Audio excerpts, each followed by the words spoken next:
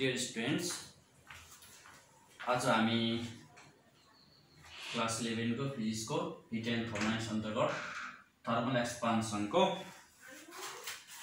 Voltage गर्न गइरहेका छौं। हिजो हामीले मर्करी ओभरफ्लोज वाला न्यूमेरिकल गरेका थियौं। आज पनि त्यही मर्करी ओभरफ्लोज वाला न्यूमेरिकललाई अलिकति ट्विस्ट गरेर सोध्ने पनि गरेका छ। त्यस्तो टाइपको न्यूमेरिकल म गराउन गइरहेको छु। न्यूमेरिकलको चाहिँ न्यूमेरिकल इस प्रकार छ। Glass vessel of volume 50 cm³ is filled with mercury and is heated from 20 degree centigrade to 60 degree centigrade. एउटा ग्लास भेसल रहेछ जसको भोल्युम चाहिँ 50 cm³ रहेछ। त्यो 50 cm³ भोल्युम भएको ग्लास भेसलमा चाहिँ मर्करी इज फिल्ड विथ अर्थ हामीले बुझ्नु पर्यो। भरि हुने गरी मर्करी राख्यो। यसको मतलब मर्करीको पनि सुरुको भोल्युम चाहिँ 50 cm³ नै भयो ग्लासको जति नै। एन्ड इज हिटेड फ्रम सुरुमा 20 डिग्री सेन्टिग्रेड थियो र हिट गरेर 60 डिग्री सेन्टिग्रेड भयो। Initial temperature 20 degree centigrade, final temperature 60 degree centigrade भयो। यसरी हिट गर्दाखेरि 0.349 cm³ of mercury overflow on heating. यसरी हिट गर्दाखेरि 0.349 cm³ भोल्युम अफ मर्करी चाहिँ यति cm³ मर्करी चाहिँ पोखियो, ओभरफ्लो भयो है। हो यस्तो हो भने find the linear expansivity of glass, त्यो ग्लास भेसलको चाहिँ लिनियर एक्सपान्सिभिटी निकाल भनेर हामीलाई सोधेको छ। हामीलाई के दिएको छ भने भोल्युम एक्सपान्सिभिटी, मैले हिजो पनि योभन्दा अघिल्लो भिडियोमा पनि भनेको थिएँ भोल्युम एक्सपान्सिभिटीसँग झुकिनु परेन। भोल्युम एक्सपान्सिभिटी भनेको क्युबिकल एक्सपान्सिभिटी भने पनि भयो अथवा कोएफिसिएन्ट अफ क्युबिकल एक्सपान्सन भने पनि भयो अफ मर्करी हो, जसको हामीले गामा एम नोटेसन दिएको छ 1.8 × 10⁻⁻4 पर केल्भिन। योभन्दा अघिल्लो भिडियोमा मैले स्टेप सिकाएको मर्करी ओभरफ्लोज वाला न्यूमेरिकल गर्दाखेरि दुईटा स्टेप हामीले फलो गर्नुपर्ने हुन्छ। त्यो दुईटा स्टेपलाई म यहाँ फेरि एकचोटि रिभ्यू गराउँछु। हाम्रो दुईटा स्टेप्स भनेको मर्करी ओभरफ्लोज वाला न्यूमेरिकल आउने बित्तिकै यो दुईटा स्टेप हामीले फलो गर्यौं भने हामीले न्यूमेरिकल सजिलैसँग हामीले सल्भ गर्न सक्छौं। पहिलो स्टेप भनेको फाइनल भोल्युम अफ मर्करी र final volume of glass vessel निकाल्ने। दोस्रो स्टेपमा हामीले के गर्ने, final volume of mercury minus final volume of glass vessel चाहिँ गर्यौं भने मर्करी ओभरफ्लोज आउँछ। यो दुईटा हामीले स्टेप फलो गर्यौं भने हामीले अहिले सोधेको लिनियर एक्सपान्सिभिटी अफ ग्लास चाहिँ हामीले सजिलैसँग निकाल्न सक्छौं। ल यसलाई चाहिँ म यहाँ बुझाउने प्रयास गर्छु, ध्यान दिएर हेर्नु होला। अब पहिला हामीले चाहिँ गिवन कुरा लेख्नु पर्यो। Given initial volume of glass vessel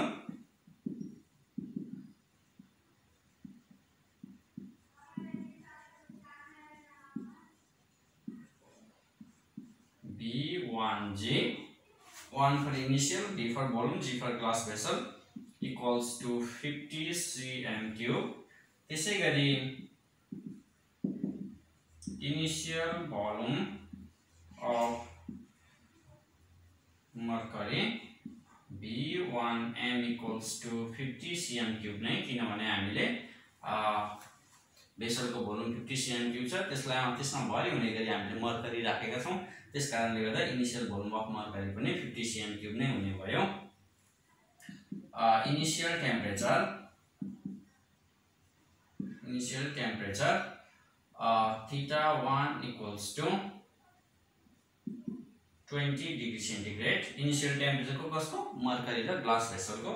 त्यसै गरी final temperature θ2 equals to 60 degree centigrade.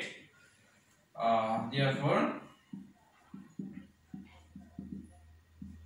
rise in temperature del theta equals to θ2 minus θ1 equals to, मैले एकचोटि लेखे 40 degree centigrade. 60 degree centigrade minus 20 degree centigrade equals to 40 degree centigrade भयो। अनि हामीलाई के दिइराछ, volume of mercury ओभरफ्लोज delta V equals to 0.349 cm³। यो volume हो भन्ने कुरा हामीलाई यति cm³ भनेपछि cm³ भनेको हाम्रो भोल्युमकै युनिट हो। अघि हामीले यो इनिशियल भोल्युम cm³ लेखेको थियौं, त्यसकारणले यो पनि भोल्युम नै हो, ओभरफ्लो भएको मर्करीको भोल्युम भयो। अनि अर्को के दिएको छ, भोल्युम एक्सपान्सिभिटी अफ मर्करी दिएको छ volume एक्सपान्सिभिटी of mercury volume expansivity of mercury gamma m equals to 1.8 into 10 को power minus 4 per Kelvin। अब हामीलाई यति डाटाबाट चाहिँ यति डाटा दिएको छ यति डाटाबाट चाहिँ हामीले ती दुईटा स्टेपहरु फलो गर्नु पर्यो। त्यो दुईटा स्टेपमा पहिला हामीले फाइनल भोल्युम अफ मर्करी निकाल्नु पर्यो, त्यसपछि final volume of glass vessel निकाल्नु पर्यो र यो निकालिसकेपछि final volume of मर्करीमा final volume of glass vessel निकालेपछि चाहिँ हाम्रो मर्करी ओभरफ्लोको इक्वेसन आउँछ र त्यहीबाट हामीले चाहिँ लिनियर एक्सपान्सिभिटी अफ मर्करी हामीले निकाल्न सक्छौं। ल मैले यो गिवन कुराहरु चाहिँ मैले रफ गरे, तपाईहरुले चाहिँ यो स्क्रिनशट लिन पनि सक्नुहुन्छ।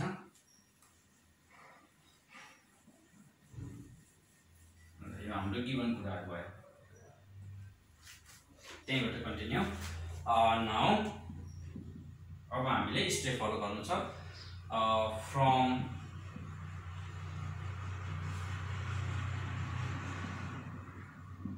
cubical expansion of mercury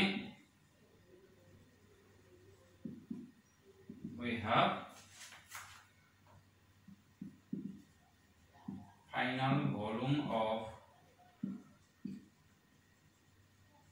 mercury V2m equals to V1m 1 plus gamma m del theta equals to हाम्रो initial volume of mercury 50 cm3 थियो, 1 plus gamma m भनेको 1.8 into 10 को पावर माइनस को हामीलाई दिएको छ into 40 equals to यो हामीले सल्भ गर्न सक्छौं। 50 bracket 1 plus 1.8 into 10 to the power minus 4 into del theta 40 equals to 50.36 cm3। यो चाहिँ हाम्रो फाइनल भोल्युम अफ के आयो, मर्करी आयो।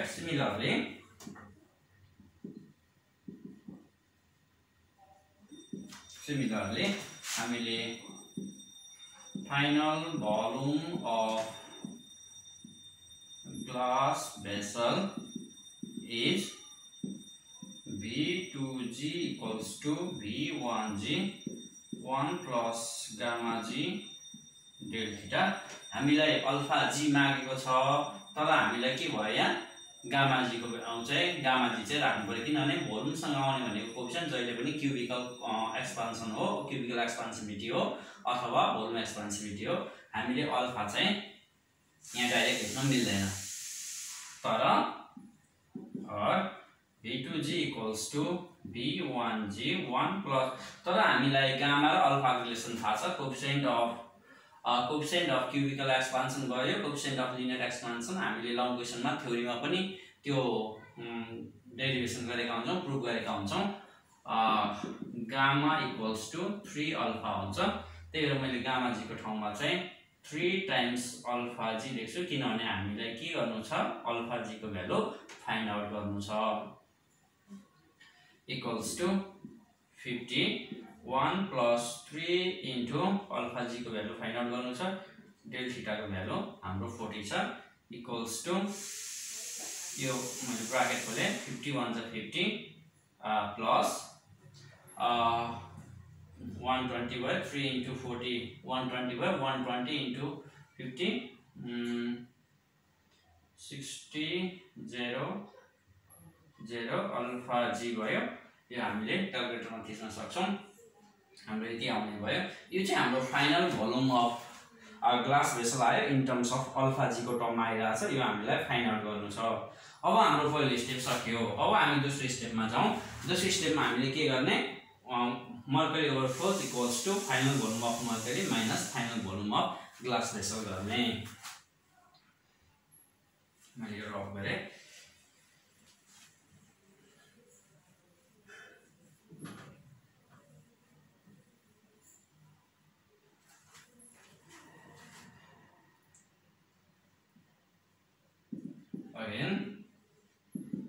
the volume of mercury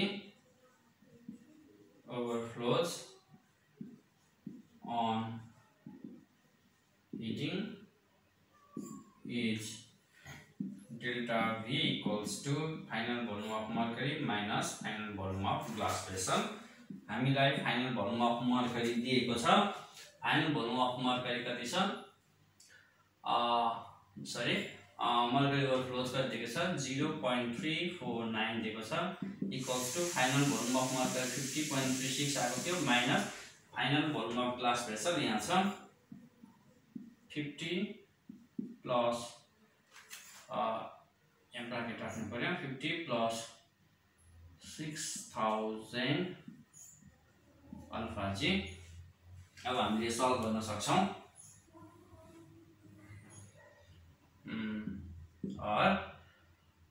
यसलाई त ल्याइदियौं प्लस हुने भयो 50 plus 6000 alpha G equals to 50.36 यसलाई उता लगाइदियौं minus 0.349 भयो और 6000 alpha g equals to 50 लाई मात्रै लगिदियौं 50.36 minus 0.349 minus 50 और 6000 alpha g equals to यो हामीले सब्स्ट्र्याक्ट गर्न सक्छौं 50.36 मा चाहिँ हामीले 50.36 minus 0.349 minus 50 equals to 0.011. Therefore, alpha g equals to 0.011 divided by 6000 equals to divided by 6000 equals to 1.8 to the into 10 to the power minus 6 हाम्रो alpha को युनिट भनेको पर केल्भिन हो र यो चाहिँ हाम्रो न्यूमेरिकल पार्ट हो यो क्याल्कुलेसन पार्ट भयो हामीले जहिले पनि कन्क्लुजन लेख्नु पर्छ thus the linear expansivity of glass is 1.8 into 10 to the power minus 6 per Kelvin. यसरी हामीले ट्विस्ट गरेको न्यूमेरिकल पनि मर्करी ओभरफ्लोज वाला न्यूमेरिकलहरु पनि हामीले यिनै दुईटा स्टेपहरु फलो गरेर सजिलोसँग सल्भ गर्न सक्छौं.